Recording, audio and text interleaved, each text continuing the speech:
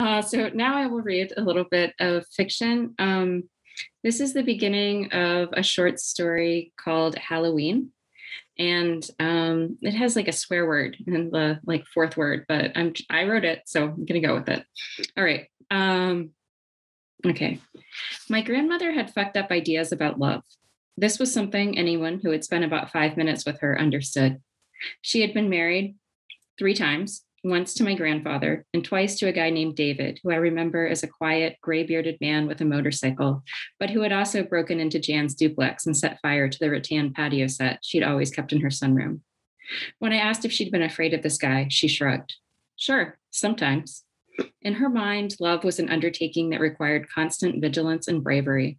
And when she spoke about her own relationships, I often thought of a woman I had seen on YouTube trying to explain why she had been raising the tiger cub that eventually mauled her. We loved each other, the woman said. I don't expect anyone to understand.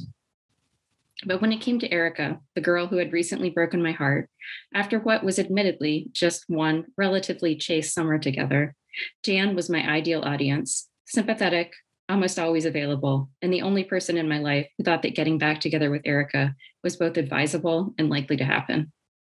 You're beautiful, she would say, as if this settled the matter. Look at you. This girl is obviously having cold feet. Maybe she's just not ready to be gay. The logical part of my brain thought the more likely explanation was that Erica had only ever gotten together with me in the first place out of boredom and convenience. We had spent the summer working together at a frozen yogurt shop called Utopia. And now that FSU was back for the fall semester, it embarrassed her to be with a high school student. Sometimes, though, in the midst of one of Jan's musings, I could almost convince myself that there had been a misunderstanding, and that if I could just show Erica I was a mature and attractive person, she would, if not see that she had made a mistake, at least consider making out with me in secret. When it comes to love, Jan said, you shouldn't have regrets. I have regrets, and I can tell you it sucks. I never should have divorced your grandfather. It was a Saturday afternoon, and we were walking along a paved path through a leafy park on the east side of town. During the week, it was mostly used by dog walkers and runners, but now the playgrounds were crowded with little kids, and under one of the covered pavilions, a family of loud, happy people were having a birthday cookout for someone named Bianca. Jan walked very fast, and we were both a little out of breath. She had told me this story many times. My grandfather was a decent and hardworking man who, after many years of Jan threatening divorce every time he drank too much or came home late from work, had finally called her bluff. As a result, her life had been lonely and difficult for the past 40 years. If you have a chance to set things right, she said solemnly, the least you can do is try. Jan was my dad's mom, but he, along with his 2 sisters, had a strained relationship with her, partially because of the yelling and chaos from their childhoods, and partially of what they called her, quote unquote, attention-seeking tendencies.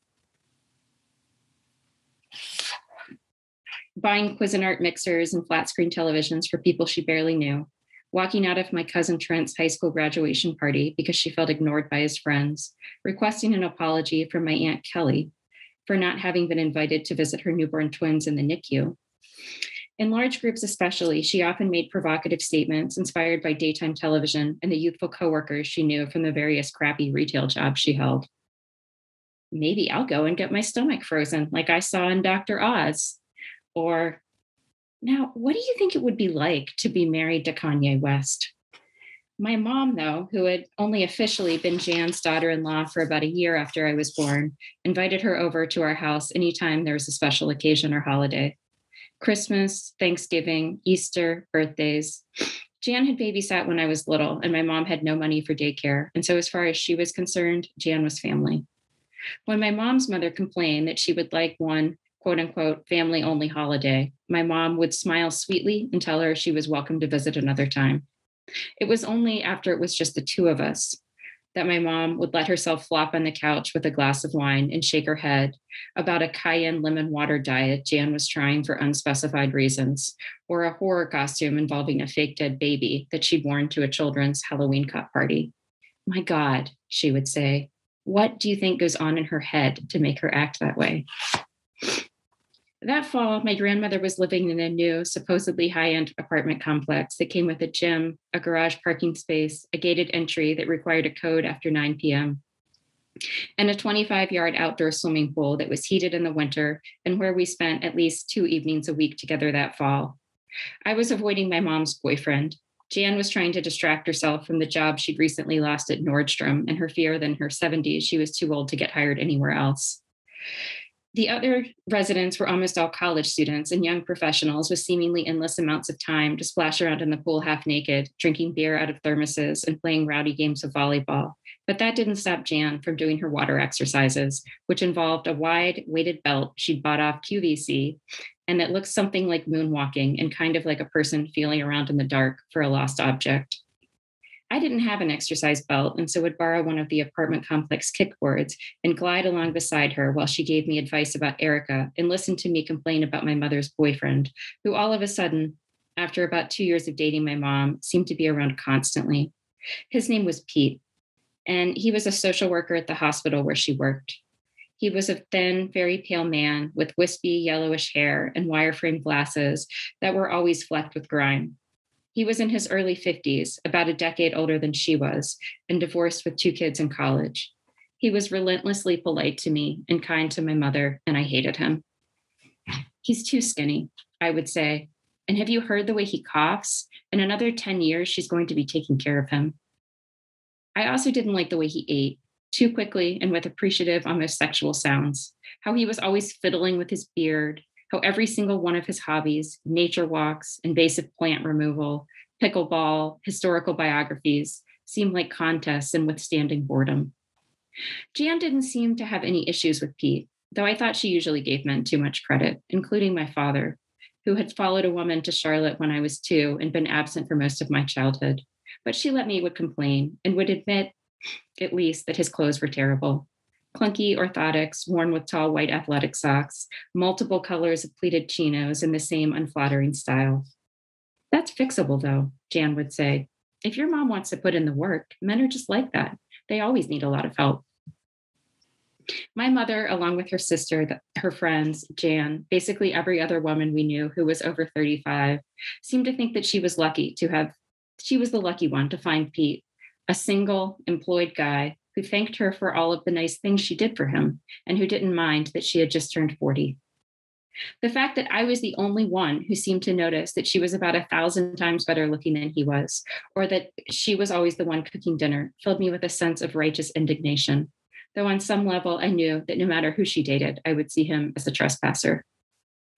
As for Erica, Jan's main advice was to wear revealing clothing and to behave as if my life without her was surprising and wonderful.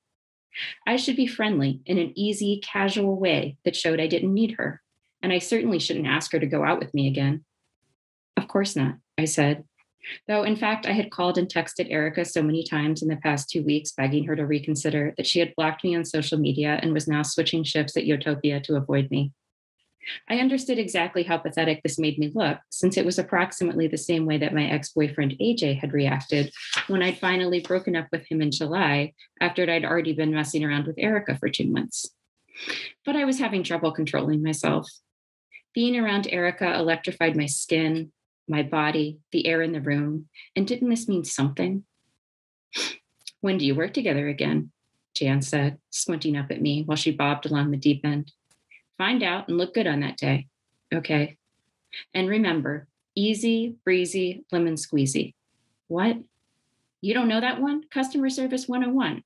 If you feel yourself getting moody or sentimental, you just chant that in your head and it'll get you back on track. The next time I was supposed to work with Erica, she got her shift covered, but I saw her again the following Friday night. She worked the back cash register by the drive-thru, and I worked up front with the face-to-face customers. Because of the 3-for-1 decadent shakes promotion, which I was pretty sure Gina, the owner, was losing money on, we were slammed. Families with kids, college students, a little league baseball team, along with about a half a dozen of their parents and coaches. There wasn't much I could do to look nicer. We all had to wear latex gloves, khaki aprons, and teal polo shirts with the company logo on the pocket, Yotopia, and a swirl of pink yogurt that looked like smoke rising out of a chunk of kiwi. But I thought about Jan's advice and tried to seem happy and outgoing. Wooing the customers wasn't too complicated. You just smiled at their kids and offered them free samples. But being within a few feet of Erica made me queasy and stupid. There was her dark hair tucked behind her ears, her pink, slightly puffy lips, the tiny circle tattooed on the inside of her wrist. While I made decadent shakes and parfaits and refilled the yogurt machine, my head swam with all of the possible things I could say to her. But whenever there was a brief lag between customers, I wasted it. Finally, around 8:30, things slowed down, and we both found ourselves up front, sneaking crushed up candy bars from the bins of toppings with tasting spoons and doing just enough side work to look busy. I was sweeping. She was wiping down tables. I knew that if I didn't say something soon, I'd miss my chance. Hey, can I ask you something? I said finally. She looked up at me from the plastic shield over the display freezer she was wiping down with Windex. Okay. I could tell she thought I was going to ask why she didn't love me, or why, given our obvious chemistry, she hadn't actually slept with me. But the truth was, I hadn't yet decided what I was going to say. I thought about apologizing for harassing her or suggesting friendship. I wanted to work St. George Island in the conversation so she'd remember the afternoon we'd spent there on a beach blanket, nearly touching, making each other crazy until we'd snuck away to a changing room in the women's bathroom, wet sand everywhere, shivering out of our bikini tops. But then I thought about Jan chanting, "Easy breezy, lemon squeezy," and I took a different tack. Why do you think there are 5 cherry-flavored Skittles in the urinal?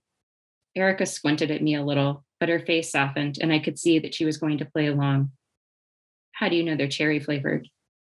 Aren't the red ones always cherry? Yeah, she said maybe. And then a few minutes later, she nodded at the tip jar out front, which we would split at the end of the night, and told me I was on a roll. Nice work, Jewel, she said. The people love you. I shrugged. Decadent shake special. Pretty soon after that, we hit another rush, and it stayed too busy to say much of anything else to each other, but something had shifted between us. The ice had broken, and though things weren't exactly normal again, Erica no longer seemed like she wanted to avoid me. When I reported back to Jan later that week, she said, "Of course it worked. Why wouldn't it have worked?" After that Friday night, Erica stopped giving away so many of her shifts, and for the next month or so, I got to see her 2, sometimes 3 times a week. It was my senior year, and I was busy with the AP math and science classes I'd taken in hopes of getting a scholarship to one of the liberal arts colleges in cold, unfortunate cities like Iowa Grinnell and Richmond, Indiana, where my guidance counselor thought other students might not want to go. Working, especially when Erica was there, began to feel like a break from worrying about the future. Where would I go to college? How would I pay for it? What would my life look like if, when I went away to school and my mom and Pete moved in together? His house was nicer than ours, a creaky 2-bedroom house buried under a thicket of live oaks and pollen that always smelled damp. He lived on the very edge of Benton Hills, which was the fanciest neighborhood in Tallahassee, in a small, bright ranch house with new counters and appliances, a slate roof, and bright pink azaleas out front. But even though I knew it was babyish to feel this way, the thought of moving out of my house I'd grown up in made me want to cry. At work, though, all of this disappeared behind the swell of pop music and the rush of customers. When Erica was there, I tried to demonstrate how likable I could be, chatting and flirting with customers, smiling so hard my face hurt. At school, I barely spoke to anyone but my friend Paloma, and never managed to talk in class without my entire chest and face going hot and red. But at Utopia, no one seemed to guess that this friendly, confident person was a lie. That you could just decide to be a different person, that you didn't actually have to change to convince people, felt like a revelation. In the lulls between customers, Erica told me about how her parents were pressuring her to major in marketing instead of studio art, or at the very least to pursue an internship they found at an insurance company through one of their South Florida accountant friends. She thought this was selling out, but she was worried about being broke. Usually I didn't add much about my life because it was boring and because I didn't want to say anything that would remind her I was in high school. But I did sometimes talk about AJ, who was eager for me to admit I was bisexual. I think he thinks me being gay makes him a virgin or something, I said one day. He's seriously freaking out about it. I tried to make it seem like our relationship hadn't mattered, but I knew this wasn't true. There had been 3 years of inside jokes, flash drives of indie music slipped into each other's book bags. He had told me that he'd peed his bed until he was 5, that his father had made him quit soccer because he was slower than the other kids, too embarrassing to watch. And I told him that I collected photos from social media of my dad, who, according to his wife's page, was a good father to his new family in North Carolina, just not to me. AJ and I had made out and given each other orgasms and laid naked in his bedroom many times before the spring of our junior year when we finally had sex. And all of this, too, had seemed like easy, uncomplicated happiness. Now, though, in comparison to Erica, nothing with AJ felt real. Well, it's probably hard for him, Erica said, but that doesn't mean you have to be the one to listen. By October, the awkwardness between Mare and Erica had all but gone away, but it was also making me crazy to be around her. My friend Paloma thought I should just quit my job and concentrate on getting into a good liberal arts school, which would undoubtedly be filled with lesbians who were even hotter and cooler than Erica. Jan said I should make up another girl who had a crush on me and look for reasons to casually touch Erica or invade her space. Does that actually work? Oh, yes, she said, at least on men. Remember Gabriel? No. Yes, you do. He looked like a chubby George Clooney. Dark hair and a beard. We almost got married. I didn't remember him, but nodded. I fixed his tie on a Tuesday, and by Saturday, I had a date. I wasn't fully convinced about this plan, but I knew that Froyo season was coming to a close and that Gina would probably soon stop scheduling 2 people on weekdays. The next time I saw Erica, I started a group chat with 3 of my classmates about chemistry homework and grinned stupidly at my phone every time it lit up with a reply. Finally, after about 2 hours, she asked what was happening. Nothing, I said. Probably nothing. I met someone at Lake Ella and now she's texting me. Erica smiled in a way that seemed a little forced. She wants to teach me how to skateboard. Are you going to go? Maybe. Is she cute? My face burned. I wasn't used to making things up, and it felt dangerous and unsavory. It was hard to believe the lie wasn't obvious. I looked down at the tile floor between us, sticky with dried pools of frozen yogurt, and covered with napkins and little bits of candy, nuts, and fruit smashed into the grout. Good for you, Julie, she said. Text her back. Maybe, I said. I don't know if I feel like it. 2 hours later, when the store closed, I found Erica in the supply closet of tall wire shelves where we stocked the dry goods and paper products, reaching for a box of latex gloves. When I slid behind her, I put my hand on her back and asked her to throw down a box of paper towels. Except for a dull amber light, the closet was dark. I already changed those, she said, both bathrooms in the kitchen. Okay, thanks, I said, but I didn't move my hand. Also, you shouldn't touch me like that. I stepped back and she turned to face me. There wasn't much space in the supply closet, and we were about a foot apart. She had taken off her polo shirt and was now wearing an FSU t-shirt cut up into a tank top that showed the sides of a black sports bra.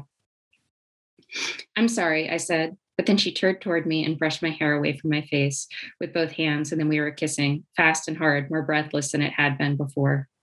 I slid my hands under her shirt and against her back. She pulled me against her and grabbed my butt. I thought, if she tries to take off my clothes right here, I will let her. But then we heard Gina arrive to count the money and lock up, and Erica stepped back. I thought she was going to tell me she regretted it, that she made a mistake, but instead she squeezed my hand. Let's clean up and get out of here, okay? So I'm going to stop there. Thanks.